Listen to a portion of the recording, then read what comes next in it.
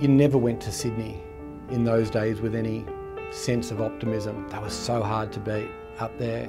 3 and zip, both teams. We were in good form in the start of 2000. Like I always knew that when I was going back to Sydney to play, it was going to be pretty hostile because of the circumstances of how I left there. And I reckon every time that I've gone back to play in Sydney, I haven't had the greatest of games. So Sydney to the left, Stafford's been in terrific nick early, Anthony Rocca, one of a number of players out there tonight who have played for both clubs. But the early days in that 2000 season were optimism, hope, blue sky, see what we can do. We wooden spooners the year before, and new coach coming in, so clearly everyone's on on tenterhooks and making sure that you're ready to go. And there's no doubt that we played some really solid footy early days. We're counting down. Here comes the siren. Collingwood back in town, unbeaten and huge victors over their rivals by 73 points. I don't think I had a particularly good game the first time I played against Sydney, and I believe after a couple of times and with experience, I understood and learned how to deal with that. Coming back from being homesick in Sydney and come back with family, I think was a real boon for him to be around his brother. Those things all serve to impact you as a person, let alone as a footballer. So it took a while for Peps to really grow into himself and believe in himself. But geez, when he did, there was no stopping him. Well, I think him and Bucks were just super important to us. I think, especially Anthony as a leader and his size and strength in the forward line, I think he just got better and better each year as well. I think he's sort of one of the the sort of great forwards that we've had at the Pies. Started his career here, left after a couple of seasons to play with his brother in Melbourne, and no doubt about it. So 2 goals to Collingwood. A lot of Collingwood fans would have thought, oh, well, this is going to be the reality check, but hopefully we'll be competitive and do well. And we were so much more than that. The game was an incredible game in terms of it was close the whole game, and I managed to sort of sneak a couple of goals myself, and being quite young and experiencing the Sydney environment as well in terms of the SCG and the size of the ground, and they were quite a mature side, and very hard to beat at home as they still are. I just remember the game. Each break was like really tight. It was either 1 or 2 points or a goal in it. So there wasn't much in the game at every break. Aubrey out wide to Lane. Lane measures it. It's close. It's a goal. Scores a level. Right on the siren. Can you believe it? What a game.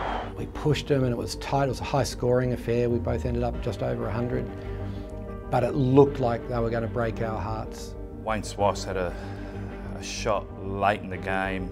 He had a long shot at goal and it looked like it was a goal, but you can't tell by the vision. It looks like it gets touched on the line, and there's a little bit of debate about it.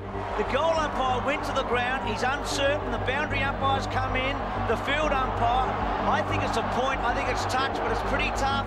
At that stage, the runners are coming out saying, there's a minute to go, there's less than 2 minutes to go, and it's all just another little bit of information that you take in. But it was clear that we needed to be aggressive and go down the middle. Oh, this is a play to Rocca. There is a minute to go. Glenn Freeborn, as he normally, the cool, calm, collected guy he is, has come up to me and said, mate, just take your time, we haven't got much left. Probably in saying that probably makes you a little bit more nervous. Because he'd copped such a hard time from Sydney players and Sydney fans when he came back from the Swans to Collingwood. And I just thought, oh man, this would be such a good way for you to stick it up them.